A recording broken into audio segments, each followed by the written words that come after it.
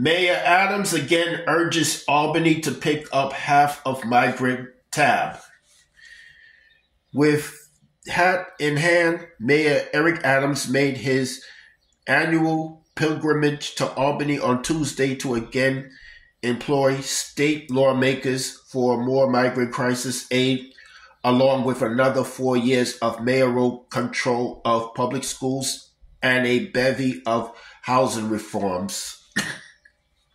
His travel to the state capitol for the annual event known as Tin Cup Day, a pilgrimage of local officials appealing to state lawmakers for greater funding in the upcoming budget against the backdrop of criticisms that he has struggled to score many wins there during his first 2 years in office, something that he fiercely denies.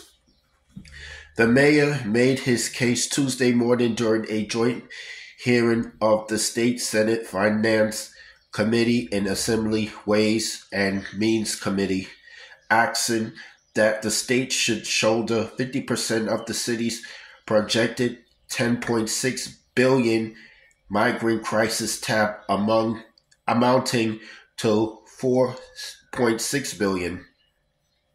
Adams called for the same halfway split last year, but Governor Kathy Hochul and the state legislature declined to go that far, giving the city around $1 billion instead. When she rolled out her 2025 executive budget proposal last month, Hochul proposed another $2.4 billion in migrant aid for the city this year. But the mayor's budget director, Jaquez Jiha, said Tuesday that the figure actually contains just $1.1 billion in newly committed funding.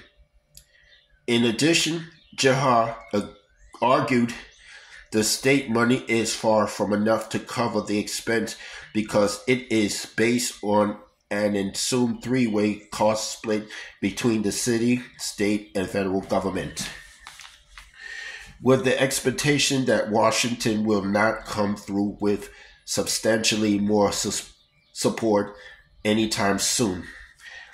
Adams called for the state to step up its allocation. New Yorkers are already carrying most of the asylum seekers' costs, Adams said.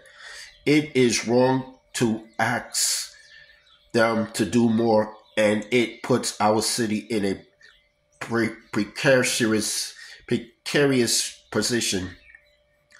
The $1.3 billion portion of the $2.4 billion that Hochul already committed is going towards paying for large-scale migrant tent shelters known as Humanitarian Emergency Response and Relief Centers, HERRCs, at the Creedmoor Psychiatric Center in Queens, Randall's Island, and Brooklyn's Floyd Bennett Field, Adams said. The $1.1 billion in newly committed funds will pay for housing, food, and other services for the roughly 67,000 migrants still in the city's care.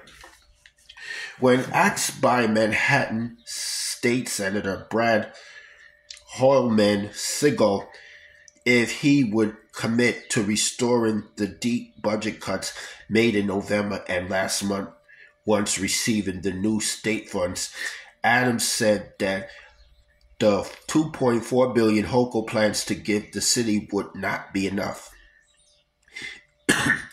He enacted the cuts to balance the budget in the face of more mounting costs, partially driven by migrants' influx. This is a moving crisis that we don't see an end to, the mayor said, while pointing to some restorations he made last month to service cuts at the NYPD, city public libraries, and education department. As much as we can prevent the upcoming cuts, we would like to do so, he added. That's all I have to say for this video.